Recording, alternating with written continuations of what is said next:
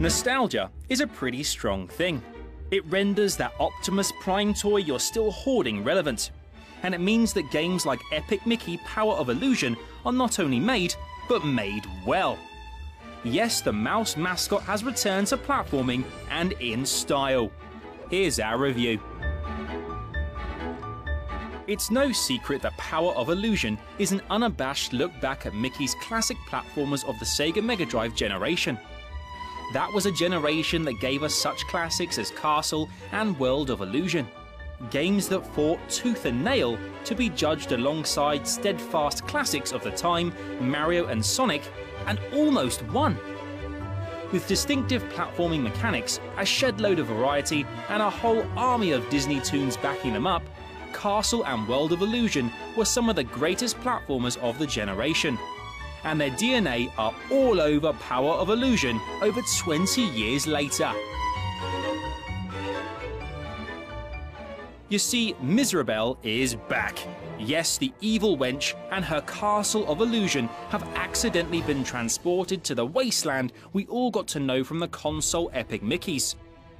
With Oswald the Lucky Rabbit hastily contacting Mickey to confirm the mysterious appearance of the castle in the wasteland, Miserabelle appears in the guise of a host of classic Disney villains to state her nefarious plans and notify Mickey of the strange absence of his beloved Minnie. So far, so formulaic platforming story. But the thing that separates Power of Illusion from the rest of the bunch is its rich heritage in Disney. Each section of the castle is decked out in the garb of a classic Disney movie, from Peter Pan's Neverland to Aladdin's Agrabah via Rapunzel's Tower from Tangled. And it's the return of these classic characters and locations that help propel Power of Illusion's story along. You just want to save the next stranded tune from Miserabelle. What's going on?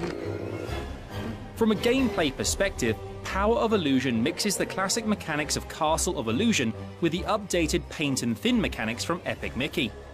From the off, it's an often clunky transition between the smooth platforming mechanics on the top screen and the precision of the painting on the bottom one.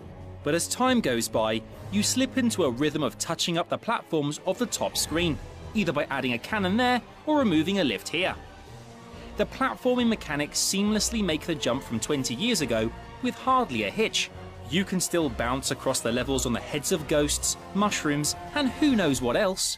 But the added strategy of the paint and thin mechanics adds a layering of depth to proceedings to freshen up the pacing. And of course, it's all powered by the magic of Disney. And this is where Power of Illusion surpasses its great-grandparents and reigns supreme. Opening the doors to more than just Mickey, Minnie, Goofy and Donald, Power of Illusion is a veritable celebration of the Mouse House's greatest achievements.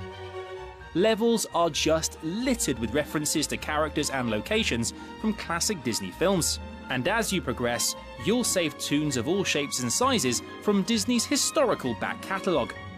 From Snow White to Captain Hook via the slow charm of Goofy, you'll start to amass a collection of classic characters. And once you save them, they take up residence in a room of the castle, which you can slowly upgrade. Our favourite has to be Scrooge McDuck's Suite, which quickly becomes a shop that grants you health and paint extensions to bolster your platforming.